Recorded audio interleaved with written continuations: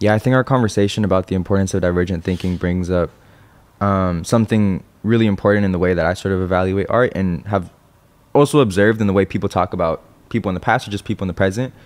When I think about artists, every artist that I've met or have watched interviews of, they seem like the most open and compassionate to the mistakes of others. They're like they seem to be the first people who recognize that we're all human, we're all imperfect, and we all make mistakes. And that's something that I really admire about artists, on top of like their courage to participate in divergent thinking and sort of like explore what most are not courageous enough to explore. And well, and just let me add too, yeah. like, I think it's courageous to follow your art. You don't know where it's going to lead you, and you don't know what's going to happen with it. And like, you know, I love the band Axe. And one of the things I always think about when I'm listening to them is like, they've been following their music for, you know, 40 years now or something. And they just kept following it through like good times and bad. Like, that alone is really courageous, to even just follow what you need to do next. Yeah.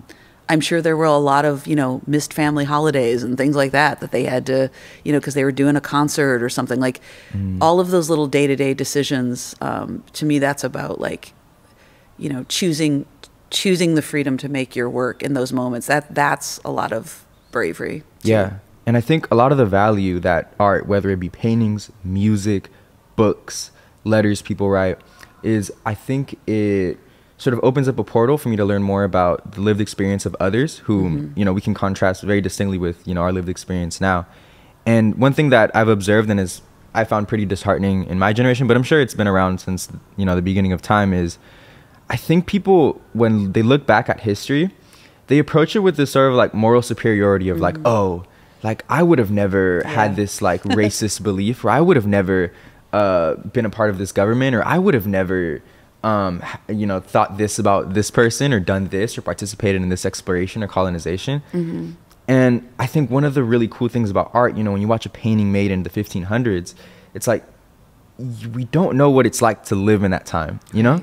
And I'm very skeptical of how much morality we sort of like attribute to ourselves. And I do think a lot of times it's really cheap morality, because I don't think we really find out if the morals we have are really our morals until they're tested. And there's so much sort of morals that we assume are ours, and we've never had to like test them or stand up for them or pay a price for them or sacrifice something for them. And, you know, when I see a painting, I think it was the 3rd of May by Goya. I think it was like a rebellion, right? In Spain.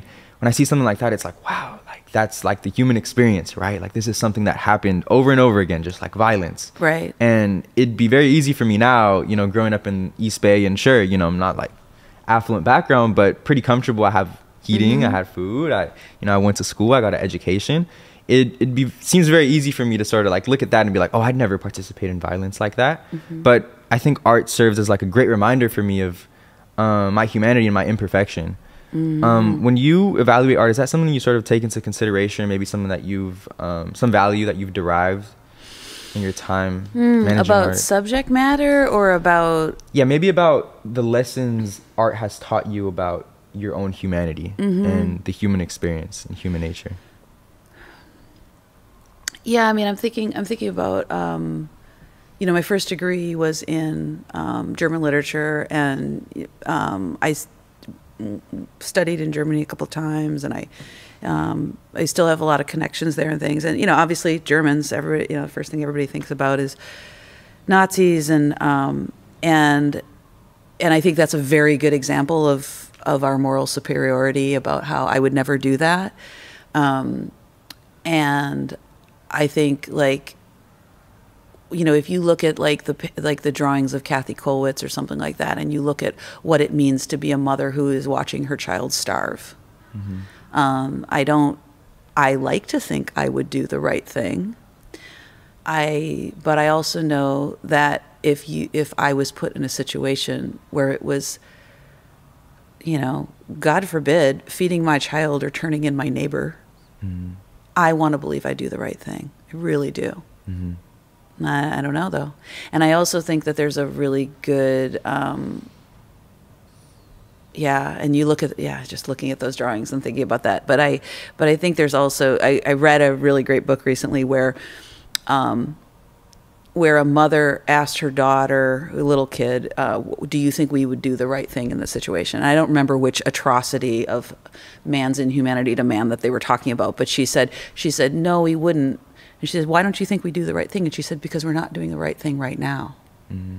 There are atrocities right now going on all the time. And I often think about, like, you know, what am I doing? What am I doing about any of it? And I often feel like that I would, you know, I'd like to think that I'm doing the right thing, but, you know, and sometimes I'll think, like, well, what would it take, you know, for everybody to have a warm place to sleep? Like, what if I found out that if we all just gave up one couch in our house, every single person would have a warm place to live? Like, would I do that? Would I give up the couch in my living room? I don't know. I like to think I would, but I don't know. I don't, you know, it's just, it's so easy. It's so easy to judge and so hard to do the right thing. And there's all kinds of inhumanities going on right now. And here I am sitting in my fancy museum in the quiet, out of the rain, gonna go home to my house and sleep in a warm bed and probably eat a dinner, you know? Yeah. So.